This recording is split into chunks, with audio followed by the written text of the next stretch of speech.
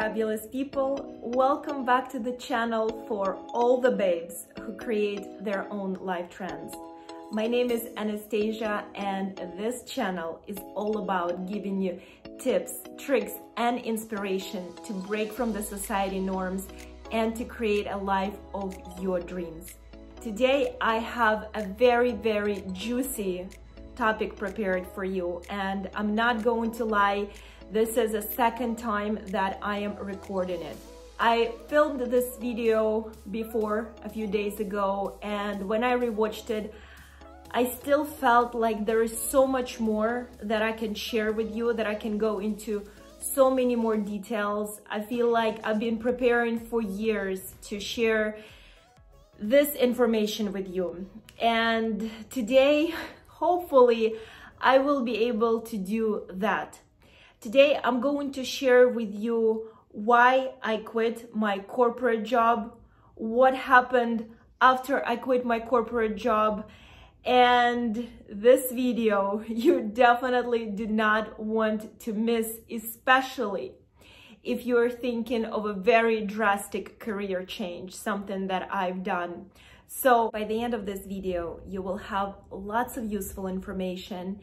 You will feel like you know what you're getting yourself into. And most importantly, you will feel like you're not alone. I've done it. So many other people before me have done it. You definitely can do it. So without further ado, let's do this. Let's dive right into it. And before, of course, you know what I'm going to ask you. I would be truly grateful if right now or by the end of this video, you will give it thumbs up. And if you haven't done so, subscribe to this channel, because trust me, there is so much good stuff waiting for you. So you definitely do not want to miss it. So join the tribe and let's get started. So let me give you a little bit of a background who I was in a previous life, so you guys will know my backstory, so you will see what a drastic career change I've made. When I was studying in high school, I received a full scholarship to a private university in North Carolina, which of course for a girl who was born in a tiny town in Soviet Union, you can imagine that was just the ultimate dream. So once I received the scholarship, I decided to enroll into business administration with concentration in management and international business. It wasn't something that I was passionate about, but it was something that my parents suggested slightly, as you know, parents can. And to be honest, I never explored what I'm truly passionate about.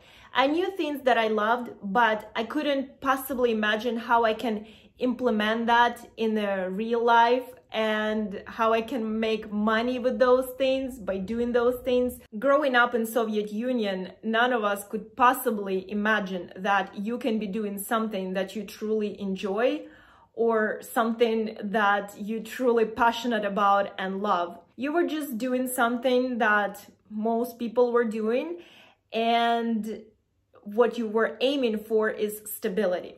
So when I chose business administration with concentration management and international business, it was all about stability.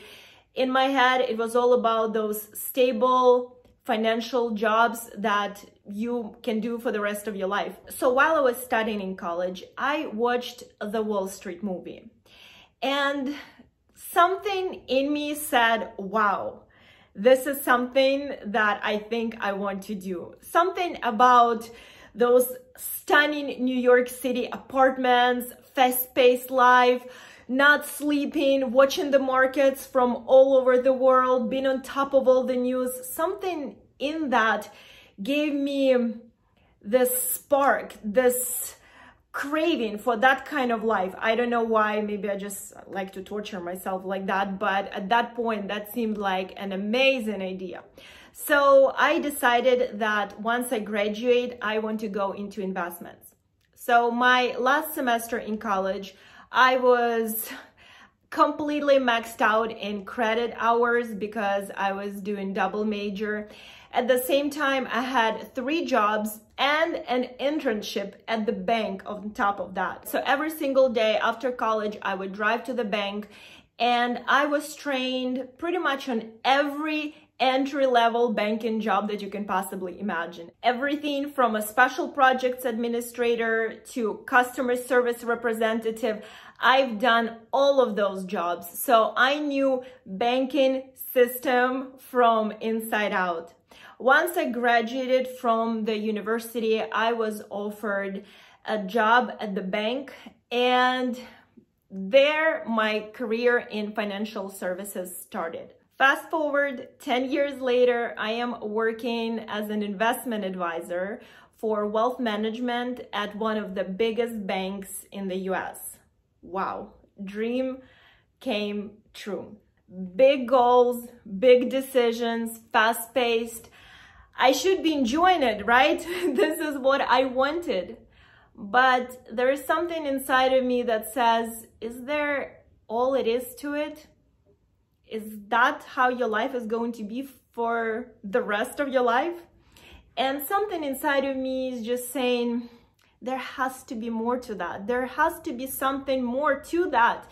So I started applying to other positions at other companies, and not long after that, one of the big 4 accounting companies, and you guys know which ones I'm talking about, I will not name specifically which one it was, offers me a position over a lifetime. It was absolutely incredible, something that anyone can possibly dream about. Another stable job, huge pay, all the benefits you can possibly imagine.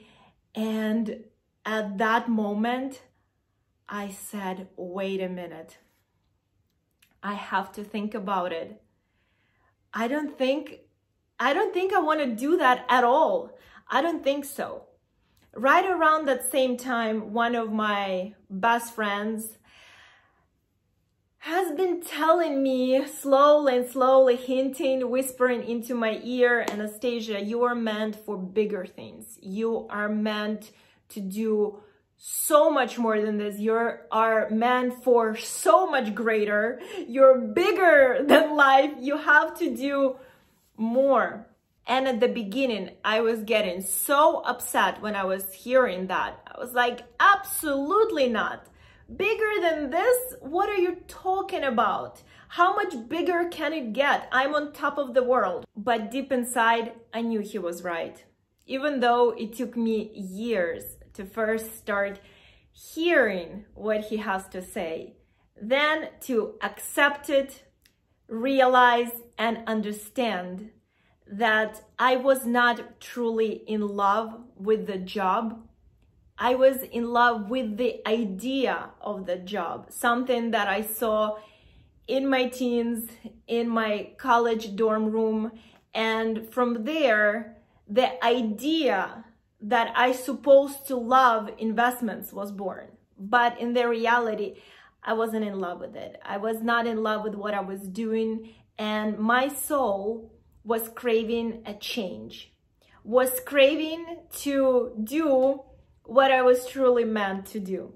So this is one interesting thing that I did that hopefully will help you to look at living your 9-to-5 in a way that maybe is not as scary. I told myself, Anastasia, I'm giving you a year. Let's take a year off. You already created a reputation for yourself in the financial industry. It will be easy for you to get back at it. Let's be honest. Let's take 1 year to figure out what you want to do and do that thing. If by the end of 1 year, you feel like, listen, I tried, I gave myself this 1 year and it didn't work, you can always go back and continue to do this now really for the rest of your life. But let's give it a chance. So I went into the office of my ex-boss and said, I am giving my 2-week notice. Was it difficult? Honestly not, because I didn't just wake up one day and decided to do it. It was truly months and months thinking, processing, realizing, digesting, and deciding that this is the right path for me. So when I went there, it was not impulsive. It was something that was done in my head. It was a done deal. And I did that around my birthday. So it was kind of like a birthday present to myself to start a new life and see where that path leads me. So at that point, to be honest, I was lost. I quit my job, and right around that same time, I actually started a blog, which honestly consisted of the things I always truly enjoyed. It was about fashion, fitness, and travel. Those 3 things that honestly most people love. So I started writing about those things. But other than that, when I quit my job, I truly did not know. I didn't have an exact goal in mind what I wanted to do. So imagine that. I am 30 years old. I dedicated 10 years of my life to a career that I am no longer in any way, shape, or form connected to. And I have no idea what I'm going to do next. And it was a scary feeling because not during any years of my life, I had a chance to explore what I truly love. So it was scary. I still remember that first morning when I woke up and I poured myself a cup of coffee, sat in front of the computer and said, what the heck am I going to do now? No one is giving me directions. No one is saying what I need to do, what tasks I need to complete, how to complete them, what are my goals, how am I evaluating my success, what are the metrics? It's a nervous laugh. It was a total disaster, guys. To this day, I remember the day and I can tell you I had no idea what I was doing. So honestly, the way I've done it, I do not recommend for anyone to do it. Unless you love extremes. If you love extremes, that method of quitting your job is definitely for you. But for me, it was scary, especially the first months. I really had no idea what I was doing. I really had no clear goals in mind, except for one. I really wanted to make women feel like they can do anything in this world. And I wanted for them to feel confident about themselves and things that they do in life. So I started a blog, as I told you earlier. It had all to do with traveling, fashion, and fitness. So those things that kind of helping you to really take care of your body. And by taking care of your body, you're taking care of your mind. You guys know it's all connected. So in addition to that blog, I started a fitness YouTube channel. But it wasn't any kind of YouTube channel. What I decided to do, I decided to travel to different places around the world and film workouts in the most unique places in the world. So I would do a squat challenge in front of a big band in London, or full body workout on the beach in Mexico. So I was all over the world, traveling, filming workouts, hoping that this unique approach to the workouts would get me somewhere. Mind you, I still have no clue where this will lead me. So the great thing about this is that once I took a chance, the universe or God, whatever you believe in, started showing me in different ways that I am on the right track. So soon after I started the YouTube channel, one of the biggest daytime television shows, the Steve Harvey Show, which I've always been such a huge fan of. When I was in my early 20s, I read one of his books, and it's just someone who I always looked up to. So to be invited to his show and to have a chance there on his show to tell my story, to show my channel, and to inspire women, all the audiences around the world with my story, that was still to this day one of the best days of my life and one of the highlights of my life, which I would never ever had that moment, had that day, if I didn't have courage to quit my stable corporate job. So life was already rewarding me for taking that risk, for taking that chance.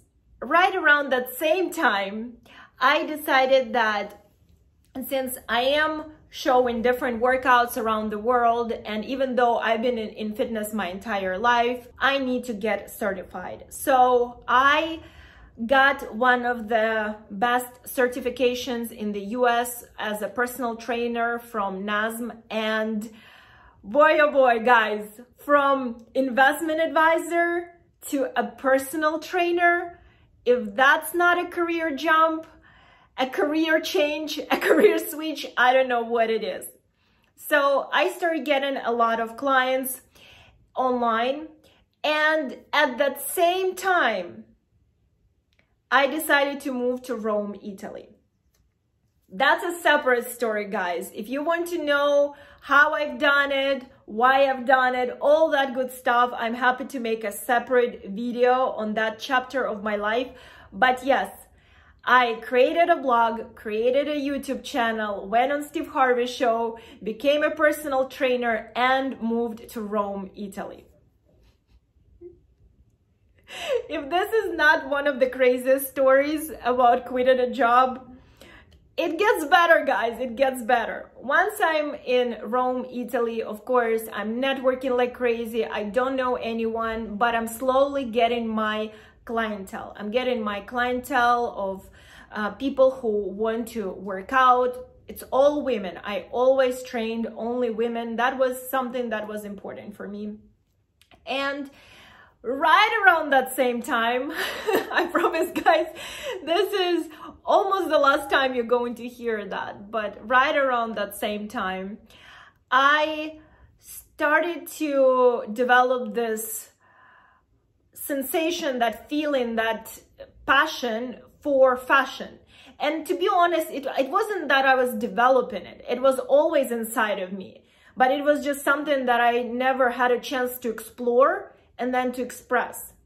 And it started coming out in different small ways. Again, I felt like the universe was leading me the entire time to that, because it started to show up in small things. Like one of my friends would say, Anastasia, can you please dress me up for that event and show my work on her YouTube? One of my other friends would come to visit me in Rome and say, Anastasia, can you help me choose presents for my friends back home? And when I would go and help him to find those presents, he would be always amazed, because I've never met those people, but I knew precisely what each of those people would need. And he told me one time, he said, Anastasia, how are you not yet in fashion? How are you not exploring that? You definitely need to explore that. So the more those hints were given to me, the more I started toying around with the idea of fashion. And slowly, again, I will not go into that in this video because this is not what it's about, but I became a personal stylist / personal shopper, which was wow, right? Now we're going from investment advisor to personal trainer to personal stylist and personal shopper, right? Incredible. And honestly, when all of those things happened and I finally, and all those steps led me to the fashion industry, that's when it all really clicked for me. That's when I realized truly that this is what I was meant to do. I was excited, I was passionate, I was driven, I was waking up every day in the city of my dreams, doing what I truly love. And to this day, I just know that this is what I was meant to do. And it was so worth fighting for and doing all those things, taking all those scary decisions, making those sacrifices. It was all worth it at the end. My journey did not end there, because those of you who know, I went and I did ayahuasca in Costa Rica a few years ago, and there, I really didn't talk about it before, but there it was revealed to me that my fashion career is going to progress, and at some point I'm going to become a fashion designer. I know for a lot of you who've never done ayahuasca, that seems like you are crazy.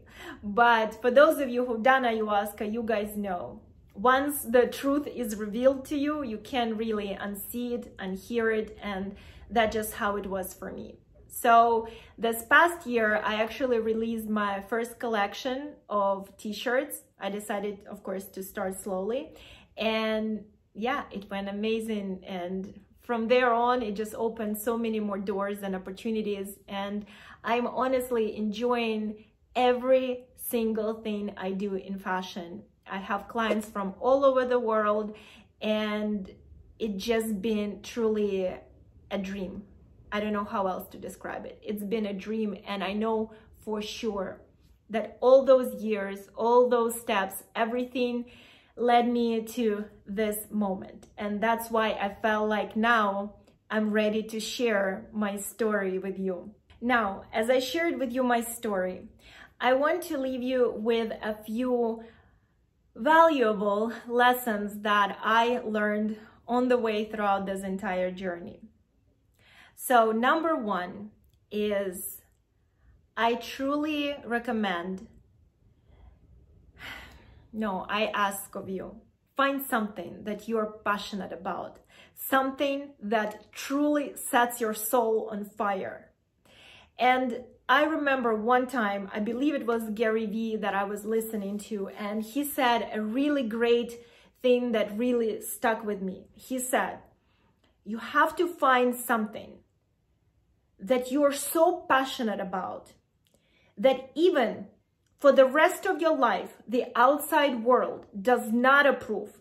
You get absolutely no recognition for. But that thing makes you so happy, so excited that you would do it despite all of that. Meaning you would do it just based out of a pure passion for it. And for me, I know for sure that what I'm doing, it's that. And I wish for all of you to find that thing. The second lesson is to try different things. Please don't be afraid to try, to experiment, to realize that that's not what you want to do, and to start all over again. I'm telling you, I've done it, as you can tell from my journey. And especially if you've never done any soul searching like I've never done before, this will be such a crucial step in the process of finding what you're truly passionate about. Without trying different things, without really trying them and understanding and listening to what's happening inside of you, you will never truly find your passion. So it's such a necessary step. Don't skip it. Don't be afraid to try things. And then most importantly, say, no, I don't think that is my cup of tea. I think I want to try that. And try that. And even again, you will say, you know what? I don't think that's either a thing that I'm passionate about or want to do for the rest of my life. It is okay. Stop and try again. Try and try and try until you find that thing. The society expects from us to become expert in one thing and one thing only, and then do that thing for the rest of your life. And I'm here to tell you, we are in 2021.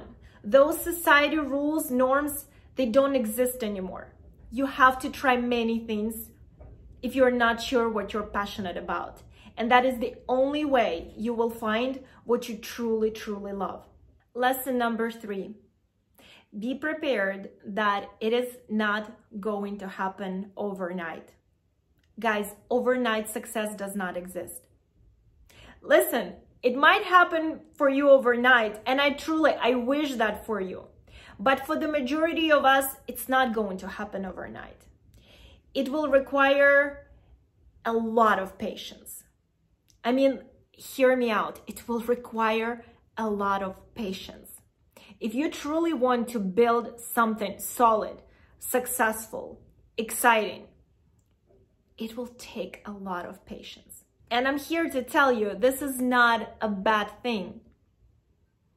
Because most of us need to actually grow mentally for the careers that we want. We have to mentally be prepared for it.